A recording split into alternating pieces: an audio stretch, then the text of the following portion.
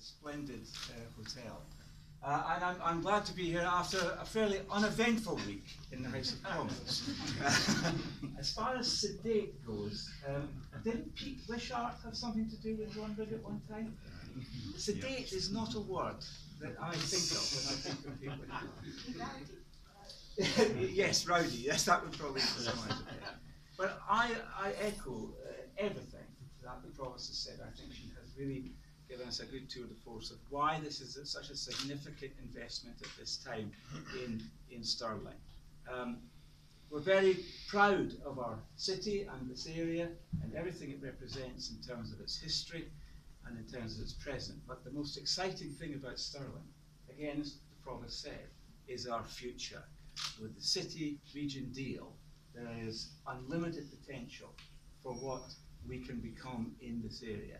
This is a transformative time in the history of Stirling, and so it is highly appropriate that your investment, the second of your investments, 30 years after the first, in a way heralds the opening of that era, 2 weeks after the signing of the city deal.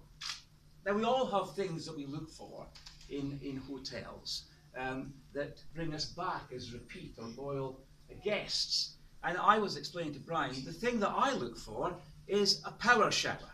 Because I've been to some splendid hotels with the most wonderful bedrooms and ornate features and fittings, but it's a dribble that you get in the shower.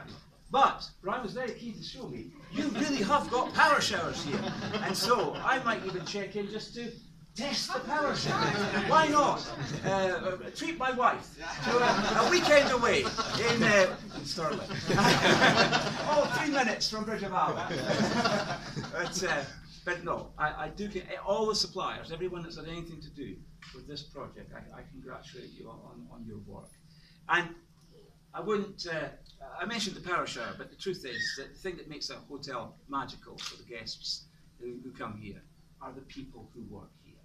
And I think it is extraordinary that John Campbell, as young as he is, I don't know if age has got anything to do with this, but it is so impressive that he's going to be the captain of this particular ship with his crew of 25.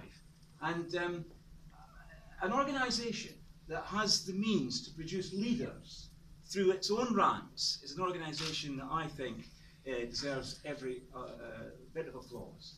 Because that's exactly what I feel very passionately our country needs right now. It needs businesses, it needs public authorities who will invest in our young people and give them the opportunity to reach their potential.